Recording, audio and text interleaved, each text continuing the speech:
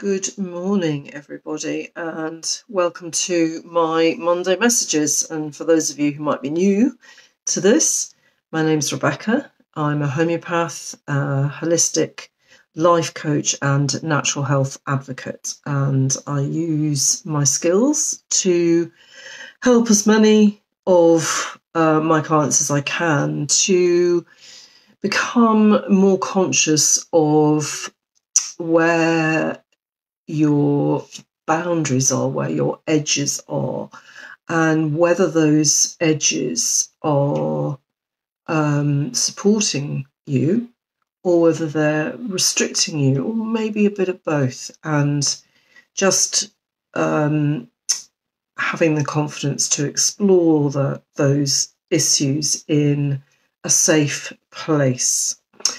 And my Monday messages are part of my commitment to just offering some kind of thought or idea or process or practice that helps us to do that, to be more familiar with who we are and how things are working in the world. Thank you very much for the thumbs up. For some reason I can't see any comments or who's watching, so I don't know why that's the case, but you're very welcome if you're watching live, and you're equally welcome if you're watching on the replay. So today I wanted to talk about the idea of principles, and it's something that I have been exploring in my own journey more recently, in the context of looking at things like values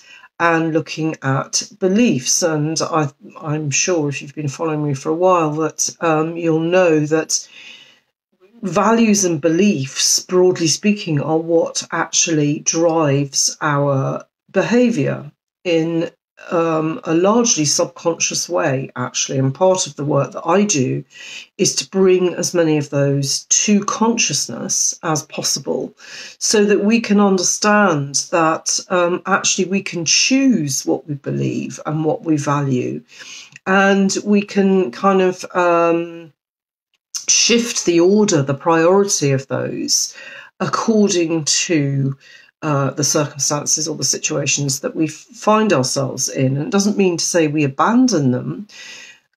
We just, as human beings, we make split-second decisions based on their appropriateness for any given situation. So, for example, I might decide in one circumstance that it's actually better to make my top value kindness, being kind, rather than being honest. And I will therefore then find a way to prioritise the kindness piece in that, without necessarily letting go of the honesty piece. And sometimes it will be the other way around.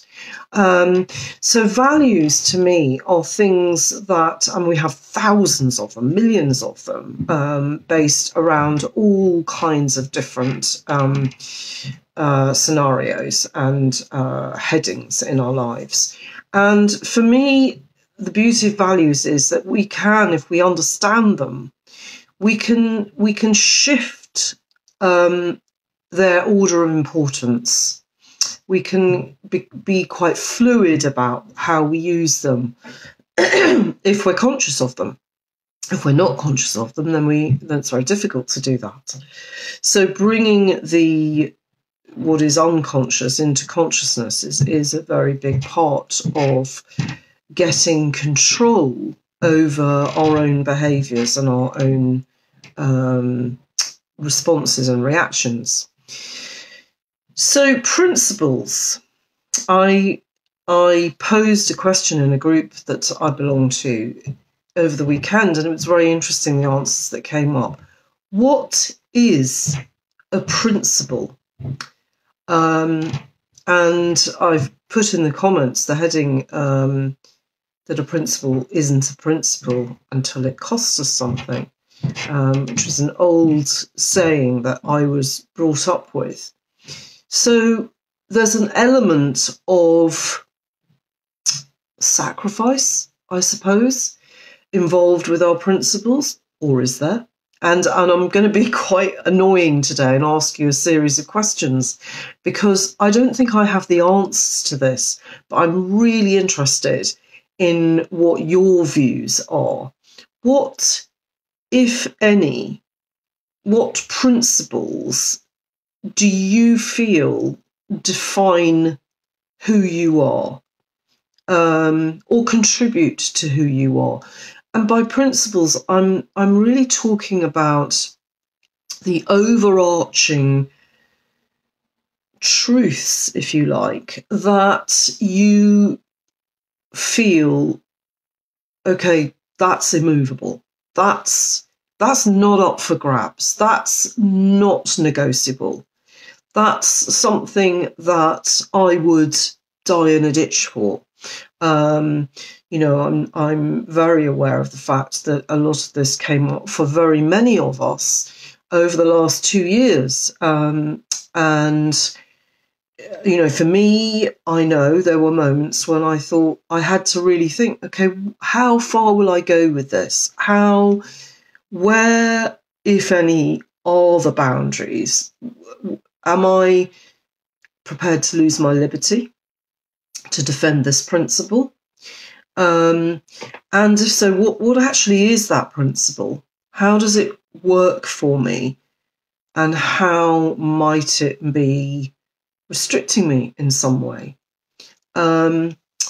So, for example, the best example I could come up with for my own self regarding principles is I believe, and it's interesting language, because is a principle a belief? Is it merely an idea, a belief that we grab hold of for some reason and cling to? Or is it bigger than that? Anyway, I digress. I believe utterly in bodily autonomy. What do I mean by that? I believe that it is every person's right, every sentient being's right to choose what goes into our bodies and onto our bodies. And that is something I would defend utterly. And it's actually what informs the way that I work as a health practitioner, but also the way that I live my life. So it's an overarching principle that it's an umbrella that goes over everything. And within that, excuse me, there are various values and beliefs, and it kind of ripples down and informs just about every area of my life, I would say, actually. It's not up for grabs. It's not something that shifts. It can be adaptable to according to different circumstances, but it doesn't really change. So that, for me, it is a principle. And when you look at the dictionary definition of a principle, there are some interesting definitions, actually. And one of them is that it's a general law or a rule that is a guide to action. So that's one, very general that, but it's one thing. It is described as a fundamental assumption that forms the basis for a whole chain of reasoning.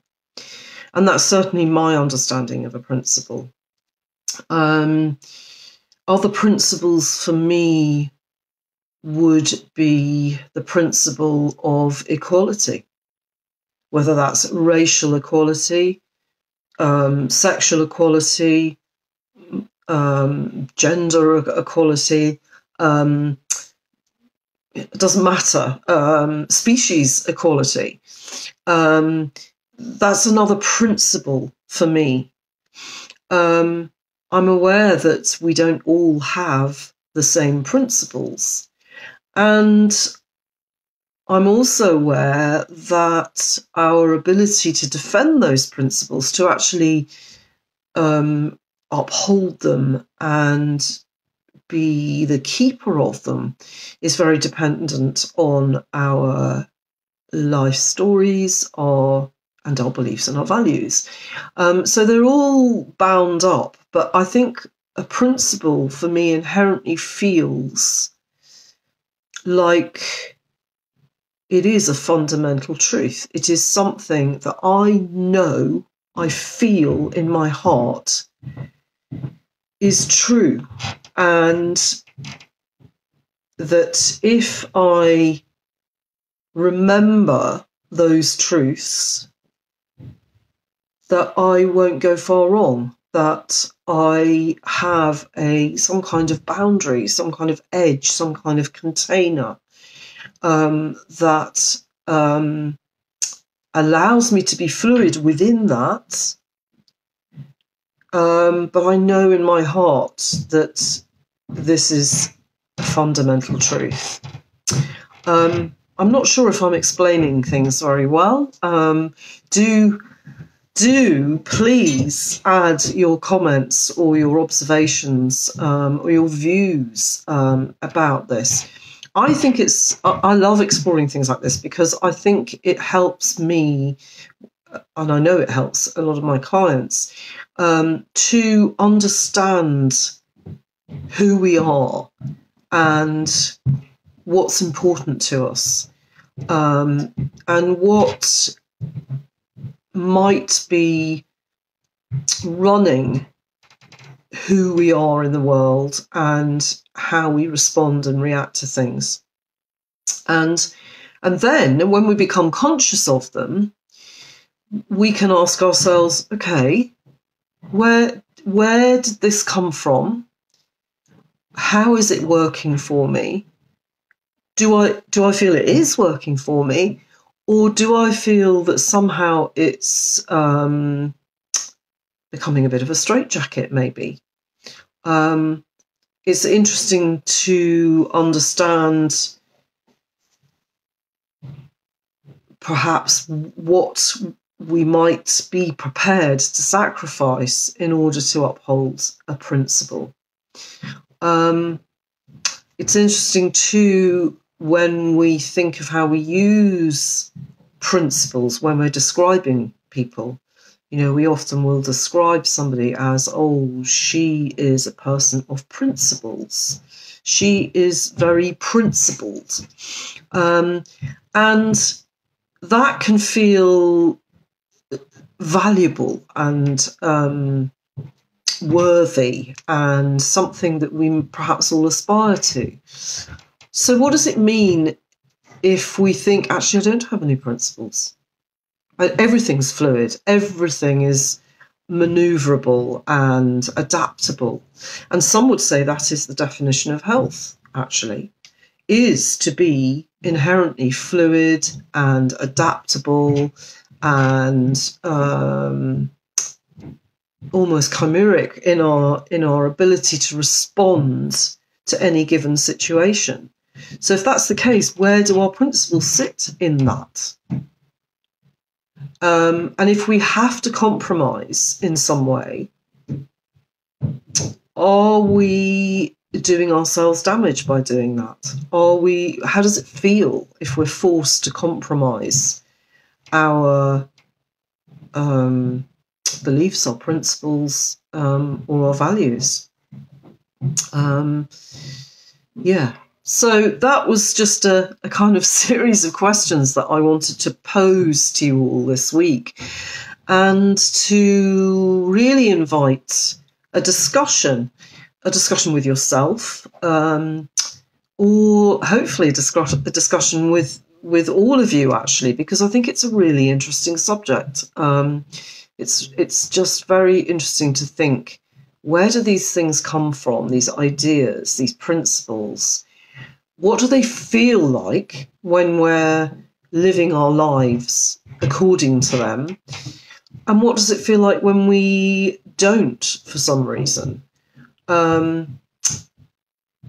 Yeah, and it's a massive subject, absolutely massive. And I would argue that a lot of ill health comes from us being untethered from our basic human principles. So that's my message, really, is to just invite you to explore, what are your principles? Do they feel supportive and strengthening and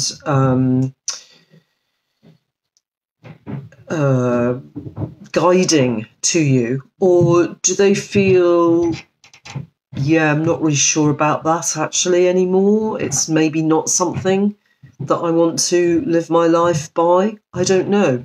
Or do you just not know? And that's okay too. But just an invitation really to explore your guiding principles. What are they? What do they mean for you? How far would you go to defend them? And if you do feel like sharing, please do. Let's have a really meaty discussion about principles and what they mean to us. So thank you so much for joining me. And let me have a look. No, I can see there's a few people watching, but I can't see who you are. So I will just give 5 minutes or a couple of minutes to allow, I know there's a delay, but if there's any comments on principles and how maybe what they've meant for you in the past. Have you had to sacrifice anything? Oh, got work going on upstairs, so that's not a very nice noise today. That's it. Thank you so much for watching. And if you do want to know any more about working with me to perhaps discover some of those principles and how they're working for you, then do click on the link with this video. And I will then say goodbye and have a wonderful week exploring your principles. Take care.